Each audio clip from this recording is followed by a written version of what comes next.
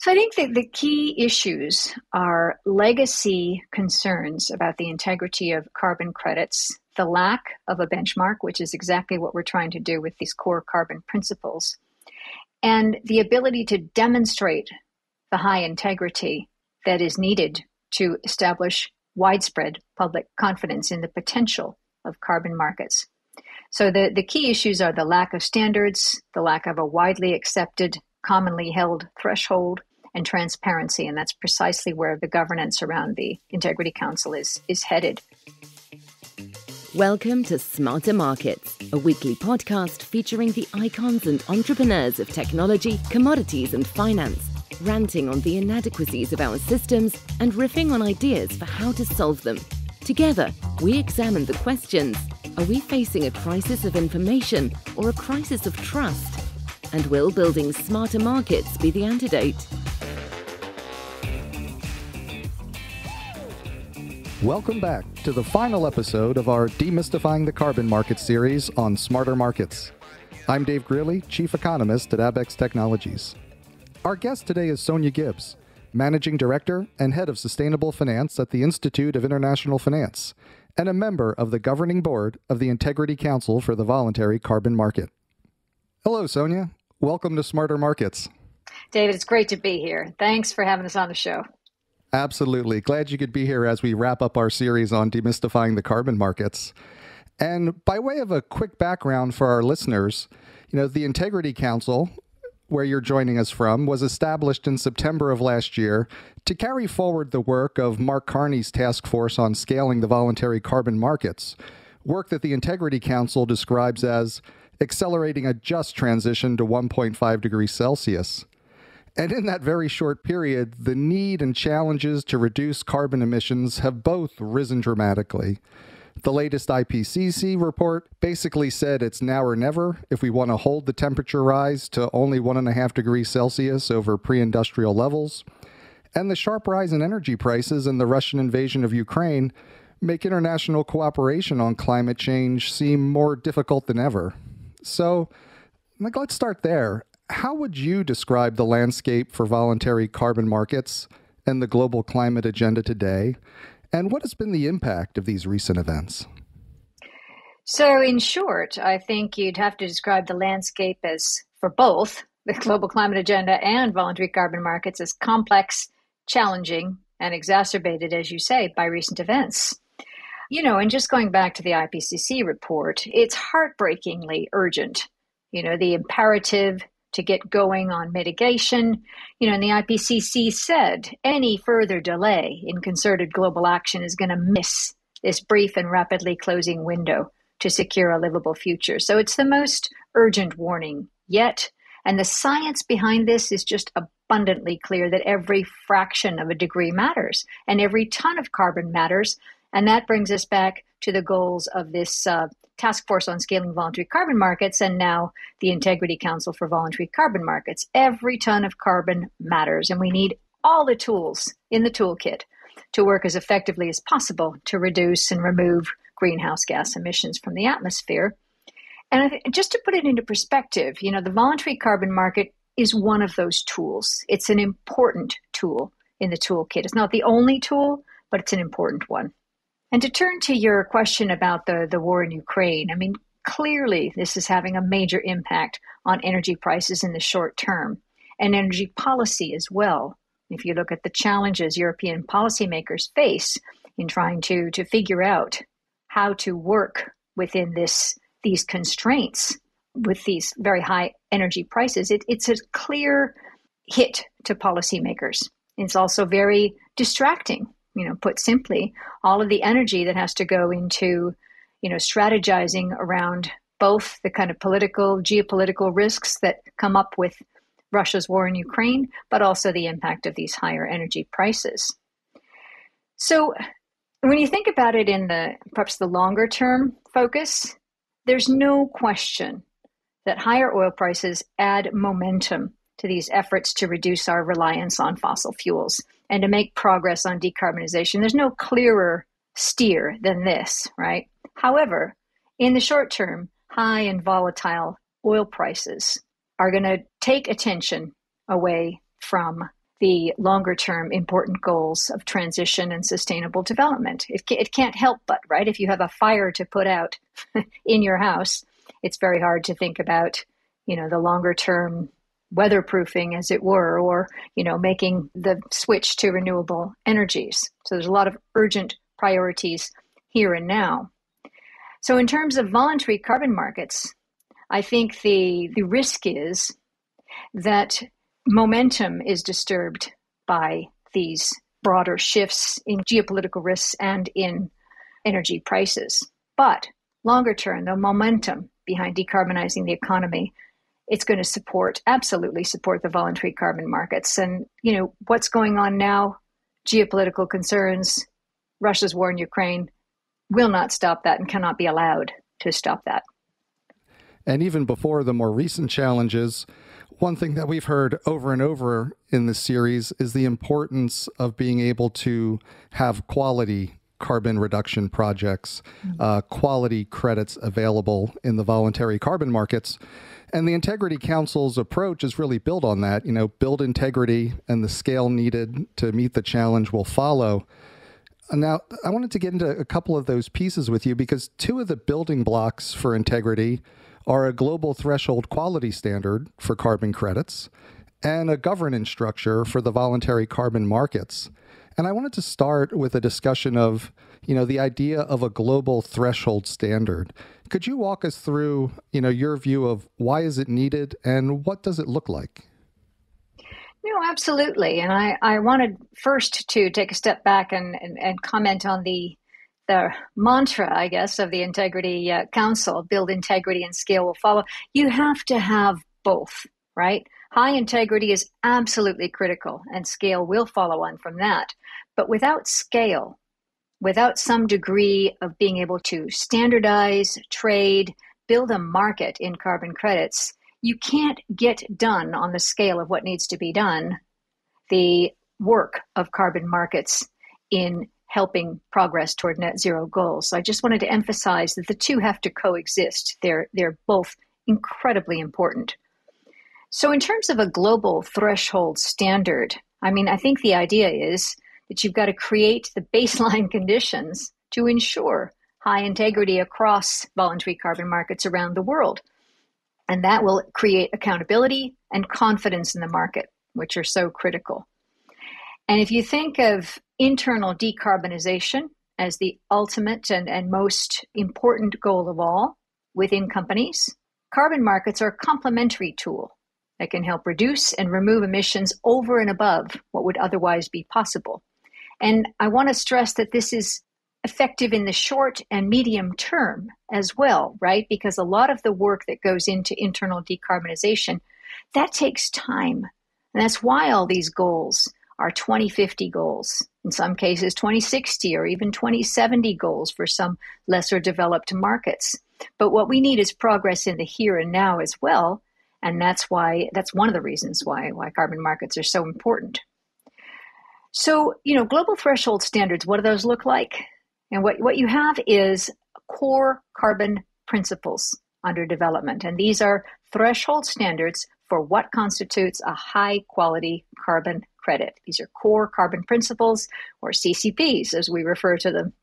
And they're supported by a really robust assessment framework that sets out quite detailed criteria for each principle. And the assessment framework looks at what constitutes quality of a carbon credit and the integrity principle for carbon crediting programs. And I want to stress that this has a tremendous number of some of the brightest and best minds in the business, environmental experts, academics from all over the world, as our expert panel who are establishing these core carbon principles. And they have, it's remarkable, the dedication and commitment of these folks. They're literally, all the different subgroups are meeting every single day to work on important components of these principles. And another point to stress here is that it's a very open and consultative process. We are constantly getting input from the people around the world who have spent decades working on these issues. And it's important that the governance around this, that the process of establishing these principles be very open and transparent. So the idea is when these are ready, we will put them to a public consultation, which we are hoping to launch in the second or third quarter of this year. And it takes time to get this right, but that time is very well spent. And it's wonderful to have you on today with the timing for coming over this summer, and as you said, the third quarter for the consultative work being done. I wanted to come back because I think the word threshold is very important. There's a wide range of different carbon emissions reduction and removal projects that will be needed if we're going to limit climate change. And this can't be a one-size-fits-all market. How do you think about a threshold standard in the context of the benefits of diverse types of projects? Because I think often people tend to think, oh, if there's a standard, it's going to be one size fits all. So I wanted to come back to the threshold point. No, there can't be a standard, a one size fits all. Absolutely not. The core carbon principles and the assessment framework that goes with them is set up to capture that diversity. I mean, when you think about commodities markets, let's put it, for example, wheat, right? Wheat comes in different sizes, shapes, and forms, and there are different prices accordingly. It matters where it's grown. It matters the type of wheat it is, how much demand there is for that particular kind of wheat. It's precisely the same thing for carbon credits, right? Depending on where they originate geographically, depending on the type of project, the demand for a particular type of carbon credit, avoidance, removals, all these different factors go into the pricing of a carbon credit. So the idea in these markets is to establish a benchmark, as you would have a benchmark for wheat or cotton or any type of commodity, around which different types of credits are priced. Some will be higher priced, some will be lower priced. And that's the point of the core carbon principles, to establish this benchmark to allow for pricing around it, because that's what markets do, right? It can't be the case that pricing of different types of commodities can be dictated from a central source. That's the job of markets all over the world, to understand and price these credits. So there's two parts, the CCPs and the assessment framework. And the first is the quality principles that apply to all kinds of carbon credits, regardless of what kind of project it is. And these include the very well-known factors like additionality, permanence, leakage, and so on. All of that is priced around this benchmark. And the second part is the integrity carbon crediting programs, including the program governance, and then including things like robust and independent validation and verification, and so on. That all goes into benchmarking as well. And importantly, for a carbon credit to be approved as CCP compliant, it's got to meet these quality principles, and it's got to be issued by a program that meets the program integrity principles. Right. And so I wanted to turn, moving from, the core carbon principles of what establishes a high integrity credit, and then there's also establishing a high integrity marketplace for those credits to be within. And another aspect of the work of the Integrity Council is the governance structure for the voluntary carbon markets. People don't necessarily think that voluntary and governance go together. So I wanted to understand a little bit more, what is your view on why a governance structure is needed, and how do you get the market participants to accept it, both in terms of accepting its authority and acknowledging its credibility? So I want to delineate a little bit the role of governance, one around regulating demand side integrity, which, the behavior of market participants, how the carbon credits are used, from what you might call supply side governance and integrity. And this latter, the supply side integrity, is much more the work of the ICVCM, of the Integrity Council. Right. So the work is going into understanding how the supply side works on the robustness of these carbon credits and on the benchmark threshold for the credits. The demand side, you might think of that much more as a regulatory or quasi-regulatory function, right? It's not the job of the Integrity Council to police buyer behavior. That is the job of regulators, of policymakers, and of other initiatives like the Voluntary Carbon Markets initiative. There's all kinds of work out there on the demand side. So focusing on the supply side, you've got to have governance to help standardize this very fragmented market. Because it is fragmented, right? All over the world, there are different voluntary carbon markets springing up, and all of them are working hard to put good governance in place. And it's the job of the Integrity Council to try to be, the one ring that binds them all, the sort of centrifugal force bringing people together around this set of core carbon principles. And it's only in this way that markets will be able to deliver maximum positive climate impact. So part of our job as the Integrity Council is to engage across the market, to reach out, to bring in different parties to participate in this work, to understand and buy in, if you will, to the core carbon principles. Already there are markets like CIX in Singapore that have said that they intend to abide by the core carbon principles. And that's the ultimate goal, around the world, to make a market norm for this. And I want to say, too, that, we're collaborating with other organizations to make sure that there's good transparency, that there's robust market infrastructure, a good legal framework for carbon credits, and all of these factors are really important. And this helps the market play its best role. At the end of the day, all of these markets, including voluntary carbon markets, including existing compliance markets, all of these are going to need to become much more interoperable. One big market will develop. All of this will be overseen effectively from a regulatory standpoint. However, what's important right now is to develop these kind of market standards, because it's in the markets where the expertise lies to develop the standards. In the same way, you could think of it as analogous to the process that the Task Force on Climate-Related Financial Disclosures had in developing effective standards for ESG, climate and ESG disclosure, which are now moving into the regulated sphere via the International Sustainability Standards Board. The SEC is looking at this, so it's a process, and this is an important step in that process. Right. And as you said, voluntary markets are springing up all over the world. And as they've sprung up, it's, there's to a large extent these voluntary markets and the net zero pledges that really drive them have been driven from the bottom up, with stakeholders and grassroots activists leading to net zero commitments by major corporations. And in contrast, I think some in the markets view the task force and the Integrity Council as trying to impose top-down standards and governance. And I was just curious on your viewpoint of how would you address people with those concerns? And what do you see as the role of the Integrity Council within this developing ecosystem of the voluntary carbon markets?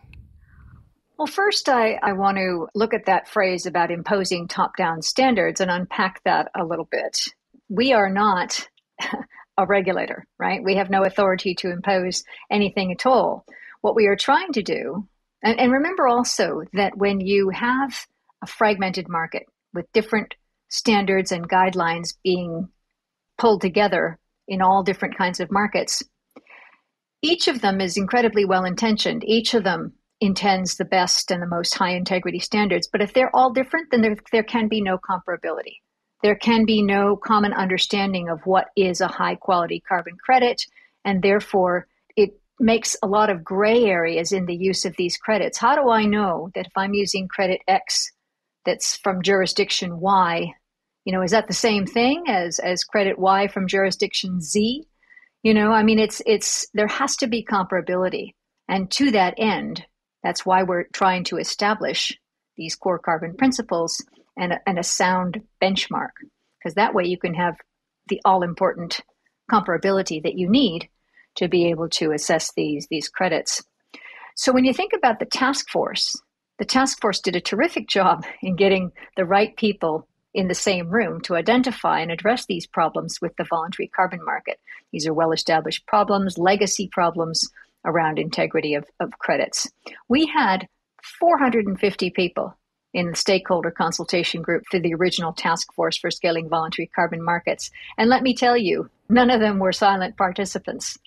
This was a very lively, active debate around these carbon credits that led to the original blueprint set out by the task force, which is now being taken up by the Integrity Council. So that original consultation group was very vital to building alignment, to capturing all these market issues and concerns, and establishing the need to work through them rigorously. So it wasn't top down at all in that sense. What we have done is build consensus around a blueprint, around an approach for developing these principles. So when moving to the Integrity Council, when establishing the governance body, the task force took all this feedback and made lots of recommendations on how to improve it, including a recommendation to establish this new governance body, which is our Integrity Council for the Voluntary Carbon Market. And the Integrity Council has made a lot of progress on developing the really robust foundations that were established by the task force and in building links to collaborate with other initiatives. And so every day, via our board of directors, via our distinguished advisors group, which is full of policymakers, distinguished environmental experts from around the world, is reaching out across all different market actors who are working on voluntary carbon markets and reaching out to the supervisory and regulatory community as these standards develop. And the regulators have a great interest in how these standards are developing because ultimately they will hope to take them into their own purview, and use them as regulatory measures come the time. And so all of this outreach is fundamental to building a good market and promoting acceptance of the core carbon principles. And so the public consultation this year on our CCPs and assessment framework, it's going to be really working very, very hard to make sure that everybody who's invested in establishing high integrity carbon markets is going to have the opportunity to respond. And that's ultimately the task of good governments, right? To be inclusive, to be transparent, and to be very structured in developing a market standard. And that consensus building is so important in that we've heard over and over from guests that, as people come into these voluntary markets, they're motivated by wanting to do the right thing, and they want to have some confidence that the steps they're taking are allowing them to do the right thing and to be seen as doing the right thing by their own stakeholders. So it's a very important role. And I wanted to move back. You had mentioned, local regulators, and the net zero commitments are increasingly requiring companies that have made these commitments and pledges to then make disclosures on their commitments and the progress that they're making towards them. And this disclosure requires and creates oversight. And I was curious your opinion on, to what extent do you think that national government regulators are going to increasingly take over the governance of the voluntary carbon markets? So, the short answer, in due course, it's bound to happen, right? Market oversight is part of what regulators do. However, as we all know, issues around climate, issues around areas like carbon pricing, there aren't uniform views across jurisdictions. The United States may see things one way, Europe another, China another. Different emerging markets will have different views on how this ought to be done. However, market development isn't going to wait for that, and neither is climate change, right? So we need good, high-integrity markets at scale, deep liquid markets, to enable this kind of use of carbon credits to address these very urgent issues and help us on the path to net zero. Over time, yes, this regulatory structure will certainly evolve, no question about it.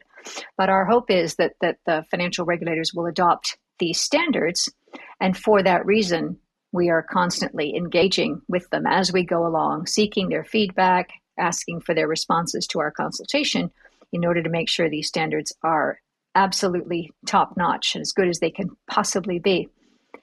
So we're not planning to build an entity that has an entirely different or new structure. In fact, we borrowed quite a lot from how regulators would have done this were they starting out from ground zero to do it themselves. So we wanted to be a familiar, recognizable, usable, effective set of core carbon principles. And so if governments do give regulators the authority, as and when they do give regulators the authority to take on this part of the market, we'll be ready for it. We welcome that. We cannot and are not seeking to be regulators ourselves. And we're very grateful for the expertise and contribution that regulators are already bringing to our work. IOSCO, for example, was an observer to the original task force, and we continue to engage with them, with the CFTC, with the Japanese authorities, with the UK authorities. Across the board, we have Ma Jun from the PBOC in China as part of our board of directors of the Integrity Council. So, I mean, this kind of consultation is ongoing. And we have significant regulatory expertise on our governing board itself. So, for example, our chair, Annette Nazareth, is a former SEC commissioner. So that relationship is already well established, and we expect hopefully a smooth transition from market-led standards to eventually to regulatory standards.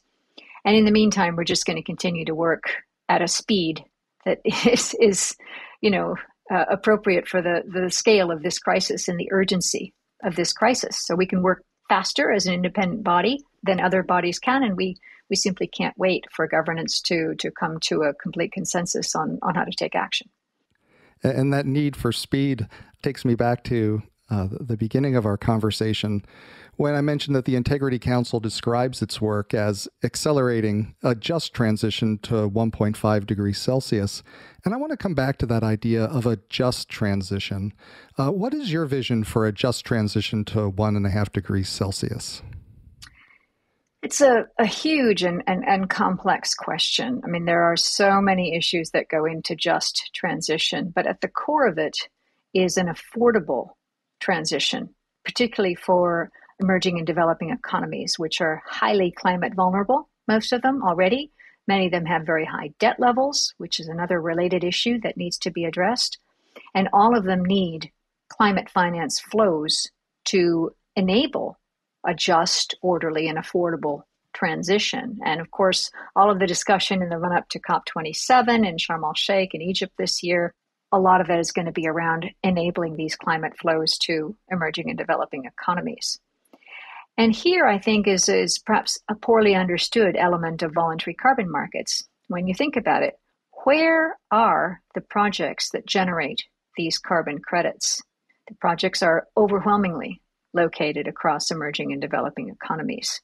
So, with high integrity, with good governance, and being run appropriately, including in consultation with indigenous peoples and local communities, the scaling voluntary carbon markets can be a tremendous source of climate finance flows to exactly where they are most needed in these vulnerable communities.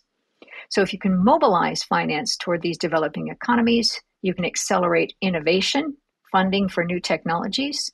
You can enable breakthrough new technologies. Importantly, you can create jobs and prosperity within local communities and enhance the lives of indigenous and marginalized groups of people. So these flows that can come from properly governed and run carbon credit projects are so important.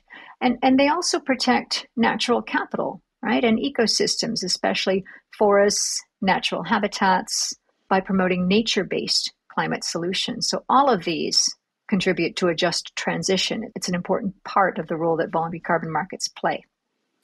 And when you look at where we are right now in the voluntary carbon markets, where do you see us relative to that vision? And, what are maybe the top few items that the Integrity Council and its partner organizations are doing to move us closer to that vision?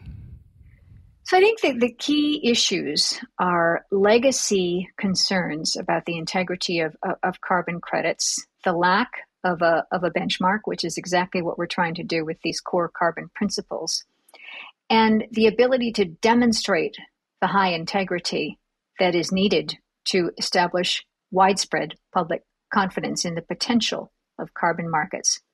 So the key issues are the lack of standards, the lack of a widely accepted, commonly held threshold, and transparency. And that's precisely where the governance around the Integrity Council is headed. So we mean to address concerns about quality. We mean to instill confidence. We need to make channeling capital more efficient.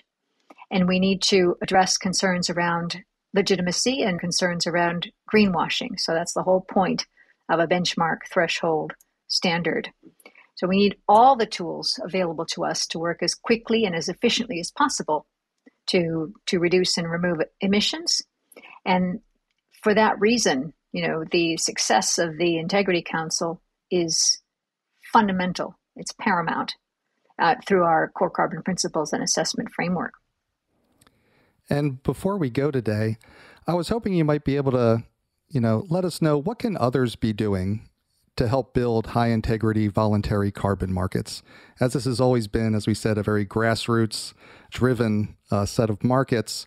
If you could reach out to people who are interested, who are working on these markets, whether they're project developers, intermediaries, corporations trying to do the right thing, what can we all be doing to help build these voluntary carbon markets at scale in an accelerated way to make for a just transition? So as a start, and when we're speaking about a broad sense of what can everybody be doing in the general public and in concerned and environmental groups, number one, be aware of what the Integrity Council is doing in establishing these core carbon principles and the benchmark standard. Number two, respond to the consultation, be in touch, reach out, be aware. We're going to promote the consultation as widely as possible. We want the input. We absolutely need it. So that's task one. But more broadly, there's kind of three parts to building high integrity voluntary carbon markets. Number one, you have to know that carbon credits are doing what they say on the tin, and having a definitive global threshold for high quality carbon credits will allow that to happen. To know that credits do what they say, that these are credits of very high integrity. That's number one. Number two, transparency, which gives confidence in pricing, right? Are these credits being priced effectively? High quality credits that trade in a market that's based on rigorous standards and has good market infrastructure are going to allow that to happen. And with good pricing and assurance around integrity, that enables these credits to be effectively used by the companies that are using them in their path toward net zero. And the third piece, it really, goes back to the question of what is a legitimate claim of progress toward net zero. If you have these standards in place, then buyers can make legitimate claims using credits based on accepted standards as part of a credible net zero pathway. So the Integrity Council is focused primarily on the quality of credits and the threshold, and in getting a strong market built with transparency and confidence around pricing. And we work with others that look toward demand-side integrity and whether buyers are making legitimate claims. And here, there's a whole constellation of players, including the VCMI, the Voluntary Carbon Markets Integrity Initiative. They are much more focused on demand-side integrity because they're two halves of the same coin, demand-side integrity and supply-side integrity. And we collaborate closely with these groups. Another one is the Glasgow Financial Alliance for Net Zero, or GFANZ, that are working on transition planning and portfolio alignment. So we work very closely with these groups, and the work has to be complementary. And we absolutely share the urgency of establishing high-quality, high-integrity guardrails across all three pillars of voluntary carbon markets, right? The high-integrity credits, transparent and efficient markets, and buyer integrity. So all three pillars are critical. And beyond that, there are just so many initiatives in the market, Net Zero Task Force, Net Zero Asset Owners Alliance, we're all working toward the same goals. So it's a privilege to be supporting the work of the Integrity Council for Voluntary Carbon Markets in helping bring all this to fruition. Thanks again to Sonja Gibbs, Managing Director and the Head of Sustainable Finance at the Institute of International Finance, and a member of the Governing Board of the Integrity Council for the Voluntary Carbon Markets. We hope you enjoyed the episode and our Demystifying the Carbon Markets series. Join us next week when we kick off our next series, Systems at Risk, with our guest Walt Lukin, President and CEO of the FIA. Pandemic and war, supply chain disruptions, and economic sanctions are testing our markets and risk management systems, revealing weaknesses and points of failure. How are these critical systems holding up, and what should we do to make them more resilient to a more uncertain future? In our next series, Systems at Risk, we'll talk with those who manage the risks in the markets that keep the food, energy, and materials we need moving. That concludes this week's episode of Smarter Markets by Abax. For episode transcripts and additional episode information, including research, editorial, and video content, please visit smartermarkets.media. Smarter Markets is 100% listener-driven, so please help more people discover the podcast by leaving a review on Apple Podcast, Spotify, YouTube, or your favorite podcast platform. Smarter Markets is presented for informational and entertainment purposes only. The information presented on Smarter Markets should not be construed as investment advice. Always consult a licensed investment professional before making investment decisions. The views and opinions expressed on Smarter Markets are those of the participants and do not necessarily reflect those of the show's hosts or producer. Smarter Markets, its hosts, guests, employees, and producer, Abax Technologies, shall not be held liable for losses resulting from investment decisions based on informational viewpoints presented on Smarter Markets. Thank you for listening, and please join us again next week.